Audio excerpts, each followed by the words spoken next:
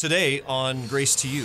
We have a society that assaults any kind of dogmatism, any kind of clarity, any kind of strong conviction, any kind of absolute truth. But biblical truth is not relative, it is absolute, it is sharp, it is black and white. So when you begin to preach absolute truth to this post-truth culture, they are highly offended, and if pragmatism is your driving philosophy, you're going to get rid of the things that offend them, and so that's going to water down doctrine.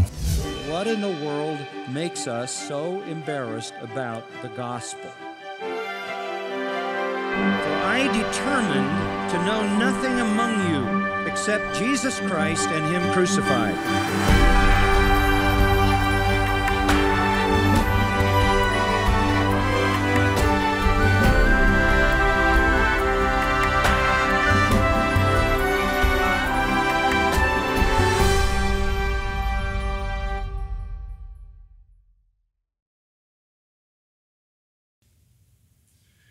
Now, I was asked to talk about discernment, and it's a big subject and I have a lot to say, so I'm very interested to hear exactly what I'm going to say. That's part of the adventure of preaching. But I would ask you to open your Bible to 1 Thessalonians chapter 5. 1 Thessalonians chapter 5, and let's just approach it in a rather simple, straightforward way. At the end of this wonderful letter to the Thessalonian church, a church basically that was doing really well. No particular issue or sin is raised in this epistle, but there were some very basic instructions to give to them. Verse 12 and 13, appreciate your leaders, esteem them highly in love, live in peace with one another, admonish the unruly, encourage the faint-hearted, help the weak, be patient with everyone. Don't repay evil for evil. Seek what is good for one another, for all people. This is wonderful, basic, practical instruction for the church. Very pithy. Rejoice always. Pray without ceasing. In everything give thanks, for this is the will of God in Christ Jesus. Then it gets a little more serious. Do not quench the Spirit. Do not despise prophetic utterances, but examine everything carefully. Hold fast to that which is good. Abstain from every form of evil. And on that basis, he can pronounce a kind of benediction. Now may the God of peace himself sanctify you entirely. I just want us to glance at verses 20 to 22. Do not despise prophetic utterances, but examine everything carefully. Hold fast to that which is good. Abstain from every form of evil. This is the last and the sort of the climax of simple directives, simple commands that we read. This is basically commands to a healthy church. Do not despise prophetic utterances. Despise means make light of, belittle, treat as insignificant, downgrade. Prophetic utterances is the Greek word propheteos. That just means preaching. Propheteos means to stand before someone and speak. The gift of interpreting and proclaiming the divine will. Proclamation of the Word of God. Don't downgrade preaching. Now, that would be a sermon in itself to this generation. Don't downgrade preaching, but examine everything carefully. Dokimazo means to test, to validate, to prove. It is essentially what God does. In 1 Corinthians chapter 4, God ultimately is going to validate or invalidate the record of anyone's life as to its motives. The process, to borrow Paul's words to the Ephesians, is an effort to learn what is pleasing to the Lord. And what is pleasing to the Lord is an accurate interpretation of His Word, right? Cut it straight, get it right. We must be able to distinguish, to judge, examine everything. Hold fast to what is good. Hold fast to whatever conforms to a true interpretation of Scripture. Hold fast to what is good. This is not just talking about behavior. This is talking about truth. This is talking about teaching, instruction, preaching. Hold fast to what is good. Sounds a lot like Romans 12:9. Hate what is evil. Cling to what is good. There is the foundational assumption about truth. Some things are true and some things are not. And you have to be able to distinguish the difference so that you can hold to what is true and you can abstain from what is not. Hold fast means take possession of it, embrace it wholeheartedly. Whatever is kalos, inherently good, not good on the surface, not good looking, but inherently good. As kakos is inherently evil, kalos is inherently good. What is genuinely true and noble and righteous. Now you're at the end of 1 Thessalonians. Look over at 2 Thessalonians chapter 2, verse 15, and hear these words. So then, brethren, stand firm and hold to the traditions which you were taught, whether by word of mouth or by letter from us. The Apostle Paul is saying, hold on to apostolic teaching because the apostles' doctrine was revealed from heaven. There's no room for reckless faith. There's no room for gullibility, believing anything that comes down the pike. You have to have the discerning power to sort out what is inherently good and true from what is evil. At the backside of that, verse 22, abstain from every form of evil. And not evil necessarily as a behavior, but evil as an idea. To abstain means to hold yourself away from, to shun. In fact, it's used back in the 4th chapter of 1 Thessalonians, verse 3, this is the will of God, your sanctification, that you abstain from sexual immorality. Abstain means completely shun that, and that's the very same verb here. When you find any scheme, any form of doctrine, any teaching that is evil because it isn't true, you turn away from it. Complete separation of the believer from any teaching, any instruction that is not true. Listen, if we are anything as Christians, we are essentially the people of the truth. The church is the pillar and ground of what? The truth. The truth. It was the Lutheran commentator Linsky who I think died about 3 years before I was born, but through the years I've read his material, who said this: the worst form of wickedness consists of perversions of the truth. The worst form of wickedness consists of perversions of the truth. Although, he said, many look upon these perversions with indifference and regard them as harmless.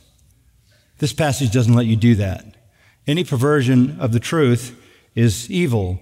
Anything evil is poisonous, destructive, damaging. So, abstain from every form. Eidos. Eidos is like the word idol. Eidos is any shape, any appearance, any sort, any species, any category. So, as believers, this is foundational to our Christian life.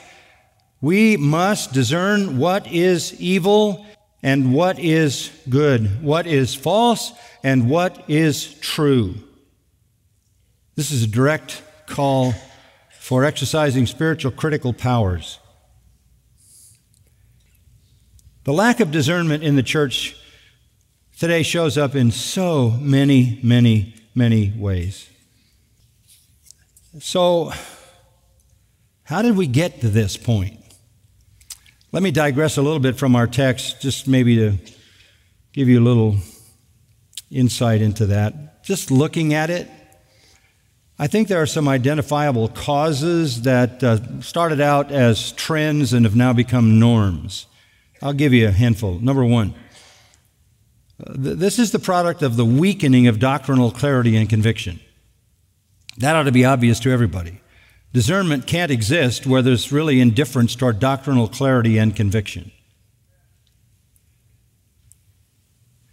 And why did doctrinal clarity and conviction begin to die out as an interest in evangelicalism? Because pragmatism took over. And doctrinal clarity and strong conviction gets in the way of pragmatism. Gets in the way of marketing strategy, political correctness. And so, I suppose the unintended consequences are that you literally validate the unbeliever's resentment of the gospel by removing the part that he resents. And then if you try to reintroduce precision in doctrine, clarity in doctrine, he feels that this is a bait and switch. And living in a post-truth world, I think, single greatest assault has to be on religion or philosophy. People believe in truth in the physical world, right? Because they can see it, they live it every day. It's a lot easier to believe there's no absolute truth in the spiritual world, the religious world. So in a post-truth world, about the only place these people can go to really accomplish their purposes is into the world of people's ideas and beliefs. So you have a society that assaults any kind of dogmatism, any kind of clarity, any kind of strong conviction, any kind of absolute truth. So it receives the brunt of the world's attacks. I don't see any attack on architecture or engineering.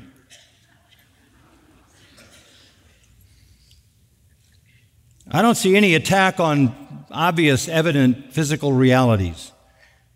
Religion, being the most subjective, relative of all things, is simply identified as some kind of an anti-intellectual, irrational, emotional, experiential world. It is not supposed to be rational. It's not supposed to be propositional truth. So it's fair game. So in a post-truth world, most of the assaults are going to come on what we think, on ideas. And religion, of course, is in the realm of ideas. So when you begin to preach absolute truth to this post-truth culture, they are highly offended. And if pragmatism is your driving philosophy, you're going to get rid of the things that offend them. And so that's going to water down doctrine. So the first thing I see leading to this lack of discernment is the weakening of doctrinal clarity and conviction. Secondly, and I think this is how we have to think, this culture is unwilling to think antithetically. This culture is unwilling to think antithetically about religion. That is, they don't think in black and white. They think on a sort of spectrum of relativity. This means that everything continues along a line of relative shades of gray. There's no right, there's no wrong, there's no true, there's no false. Everything is subjective. But biblical truth is not relative, it is absolute, it is sharp, it is black and white, it is antithetical to all that is lies, deception, and error. Some years ago, Jay Adams wrote a book called Call for Discernment.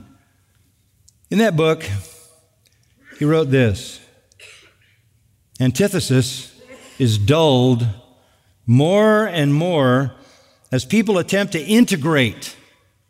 Run from that word. When the Bible separates.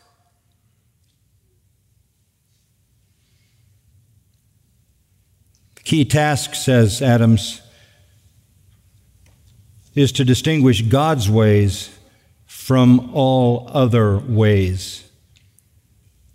Whereas in this world, people are looking for agreement. How can we merge the kingdom of darkness with the kingdom of God from the perspective that will draw in a sinner?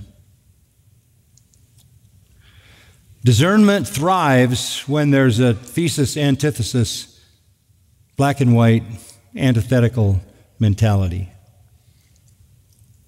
Third reason that I think we have the problems we have with discernment, and they're all overlapping, is a preoccupation with image and influence as a key to evangelism. I mean, we've all seen the user-friendly approach come and go. We've got to create an image if we're going to reach the non-believers. We've got to be popular. We've got to be acceptable. Carl Henry is quoted in Martin Lloyd-Jones' biography by my friend Ian Murray. He said, "If you look at the early years of the Billy Graham organization, you'll find that its overall policy was to attain prestige and influence for evangelicals. To do this, there had to be a successful image, and that would not be possible, they believed, unless every effort was made to avoid any division with those who didn't believe the Bible." That's Carl Henry. The Graham organization, goes on, wrote, Henry was not ready to forfeit, this is a quote, forfeit dialogue with the ecumenical leaders in churches because it feared a loss of influence. Apologetics professor at the time, E.J. Carnell at Fuller, said, "We need prestige desperately." This has been around a long time. We're going back into the 1950s. If you're trying to find prestige in the culture, you're going to lose the will to discern and discriminate. The church has lost her will to disturb the world, to disturb the sinner, to upset the sinner, to terrify the sinner. So the cause: lack of conviction, failure to be antithetical, preoccupation with worldly image. A fourth, just shortening this a little bit, the reason why we have a lack of discernment is a failure to properly interpret Scripture. Interpreting Scripture is not easy. It's possible, but it takes some work. The trend more recently is the megachurch pastors are self-appointed, untrained, unskilled handlers of Scripture. They're sort of like a churchy quiz show host. This is no place for fools. This is no place for theater. This is a place for gifted men who rightly handle the word of truth, to stand and proclaim, "Thus says the Lord."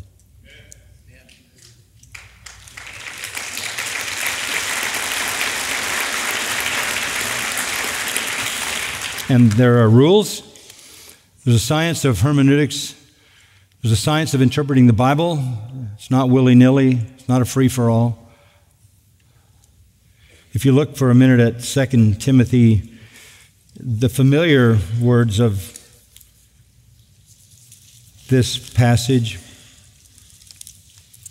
chapter 2, verse 15, "Be diligent to present yourself approved to God as a workman who doesn't need to be ashamed, accurately handling the word of truth." There's a right way to handle Scripture, and any other way is a wrong way. God didn't mean anything you want him to mean. He meant exactly what he intended to say. When somebody raises this issue, what does this verse mean to you? It's like running fingernails down a blackboard to me. My response is, what does this verse mean if you never existed? This has nothing to do with you or what you think. What does this verse mean to you? Who cares? That is not the question. The question is, what does God intend to say? And I believe that is available. And I can promise you it can be done. And you know when you hear it, don't you? You know when you hear it. This is so critical. Why? 2 Timothy 2, because there's so much worldly, empty chatter. Verse 16, it leads to further ungodliness and talk that spreads like gangrene. From people like Hymenaeus and Philetus, men who have gone astray from the truth. That's all over the place. People straying from the truth and misleading others. So be diligent to be approved by God. There's really only one audience who concerns me, and it's the Lord. It's the Lord. There's a fifth reason why there's a lack of discernment and there's so much false teaching in the church, and that is the failure to discipline error. The first instruction the Lord ever gave to the church, Matthew 18, first instruction. This is the church. If someone's in sin, go to them. If they don't repent, go back with 2 or 3 witnesses. If they don't repent, tell the whole church. If they don't repent, put them out. That's church discipline. Now look, the worst perversion in the church is false teaching. But there's very little, if any, will to discipline anyone in churches today. That's not the way to grow a church. I get it. You know, people in Jerusalem said, don't join that place. People die at the offering. That isn't the issue. The issue is the Lord says He wants a pure bride, wants a pure church. The realization, the reality, and even the threat of confrontation of sin and false doctrine in the church is essential to keep it out of the church. But there's no real interest in discipline, even though the Lord is explicit about that. I would suggest also that another reason for lack of discernment is spiritual immaturity. There's just a lack of robust biblical doctrine being taught in churches. So you have a lot of baby Christians who are children tossed to and fro and carried about by every wind of doctrine. They don't have the powers to discern. They don't have what Hebrews 5 talks about, having their senses exercised to grow up. So those are some of the things that you would recognize that have contributed to this. But I remind you that Proverbs 14:33 says, wisdom resides in the heart of the discerning. Proverbs 16:21, the wise in heart are called discerning. Proverbs 17:24, discerning man keeps wisdom in view, but a fool's eyes wander to the ends of the earth. That is why, going back to our text, this command in chapter 5 is so simple. Do not downgrade preaching, but examine everything carefully. Embrace what is good. Shun every kind of evil. Spiritual discernment is the ability to distinguish God from Satan, sound doctrine from perversion. So, how do I become a discerning person? Well, you know the answer, right? I think it starts with a desire. Proverbs chapter 2, my son, if you will receive my words and treasure my commandments within you, make your ear attentive to wisdom, incline your heart to understanding. I love this, verse 3, cry for discernment. Is that part of your prayer life? Cry for discernment. Lift your voice for understanding. If you seek her as silver and search for her as for hidden treasures, then you will discern the fear of the Lord. You want discernment? Cry for that discernment. Treasure the commandments within you. Incline your heart to understanding. Search for the hidden treasures. Discover the knowledge of God, for the Lord gives wisdom. From His mouth comes knowledge and understanding. He stores up sound wisdom for the upright. Perhaps a pan for gold. But verse 12, where can wisdom be found? They could do all of that, but they wouldn't find wisdom. Isn't that what James said? If any man lack wisdom, what's the next line? Let him ask of God. You want to be a discerning person? Pray to be a discerning person. Pray for discernment. And then submit to Scripture, because that's the wisdom from above. Follow discerning teachers. Follow discerning teachers. They will teach you discernment. Paul says to Timothy in 2 Timothy 3, the things that I have taught you, follow those things. Depend on the Holy Spirit. The Holy Spirit is the anointing you have from God that teaches you all things. You are the hope of the world because you can discern the truth. Be bold to proclaim it. Father, thank you for our time together today, tonight, throughout the week. Thank you for giving us a little taste of heaven, the fellowship of the saints, which we will enjoy forever in your presence. Bless every precious soul here. And with grateful hearts, we express our deep gratitude for loving us, for redeeming us, for keeping us unto eternal glory. We pray in Christ's name. Amen. Discernment is critical in every area of life. We are constantly lied to, misled, or simply misinformed. Nowhere is discernment more important than in our relationship with Christ and His Word. Thankfully, for the believer, Christ gives us the Holy Spirit to help us in understanding truth and discerning fact from fiction. In Pastor John's book, Standing Strong, he examines what Scripture says about spiritual warfare and how to resist the enemy of your soul. To order a copy, give us a call at 888-57-GRACE or visit our website, gty.org. This resource is great for personal study or with friends in a small Bible study, as it comes with a study guide located in the back of the book. As always, thank you for joining us today. We are so thankful for those of you who share our commitment to stand strong for the truth, one verse at a time.